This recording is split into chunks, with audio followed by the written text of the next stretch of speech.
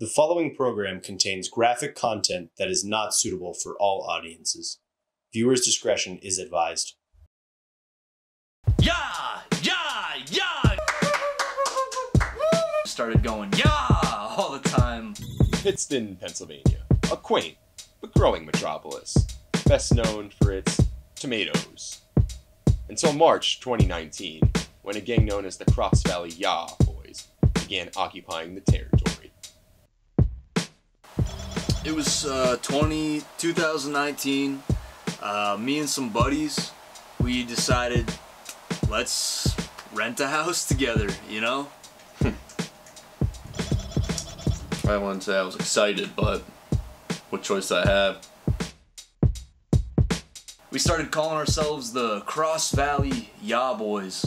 Yaw Boys, slang term for cowboy represented by the popular Wild West exclamation, "Yaw!" The world deserves to hear this. We're the Yaw Boys.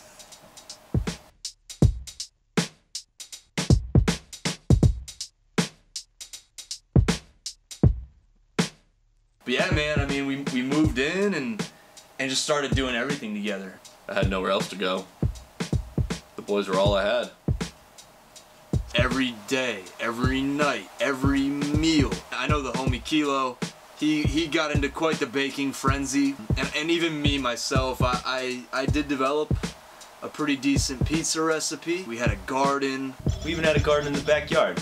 You know, we were on that organic bullshit for a minute. Organic, relating to or derived from living matter.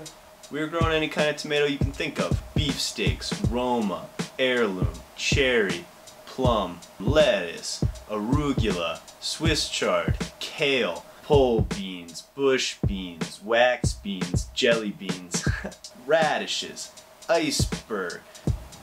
Is that okay to say on camera? Alright. Carrots, we got the radishes, butternut squash, spaghetti squash, acorn squash, garlic, onions, peppers. We had jalapeno, sweet Thai chilies, ghosts, habanero. The basics. We even tried to get a pig, but zoning wouldn't allow it.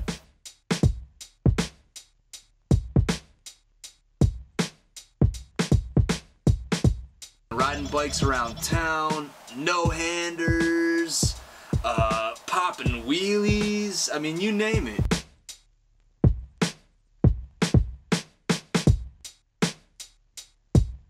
I ran a freaking 5K with these fools. I've never run in my life, but I ran a 5K with them. Why not? Board games, video games, you know, Netflix series. Don't get me started on Game of Thrones. Game of Thrones, a popular television series produced by HBO. The first real riff that we ran into had to be the Halloween party. Start of the night, things were going good, awesome costumes, great snacks, you know, we came to find out that it was a little too good to be true.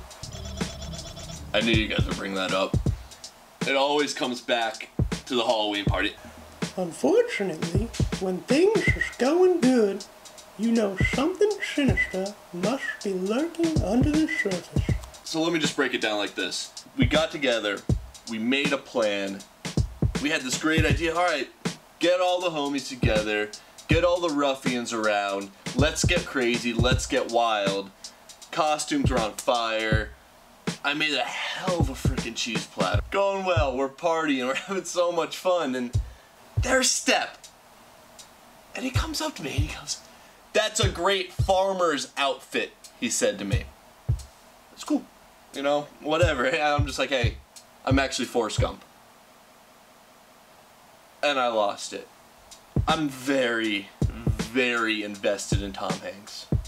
What that man has done for our generation has brought something out of me that I don't think anyone ever could. My own mother, she can't bring that out like Tom Hanks brings it out of me. He lost his mind. The party came to a screeching halt, just ruined the entire night. He was a one-man wrecking crew. I love the kid, but that was just uncalled for. But yeah, I was pissed. solid costume, solid character who I really invested a lot of my time in learning to become that night. Brian refers to him as Mr. Hanks. He has a copy of The Green Mile on Blu-ray in 3D. Mind you, it was banned in all 50 states and US territories. The kid's obsessed. One guy could come in, stir the freaking pot. Dude, he wasn't a farmer? You're messing with me, right? The guy just has no respect. I lost all of my respect for him that night, I can tell you that. But I'm sure everyone else is telling you oh, this is what happened. Brian lost his mind.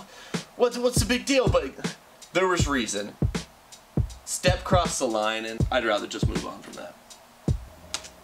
Yeah, he was definitely a farmer. Next week on Gangland, a live, in-depth interview with Tupac Shakur's hologram.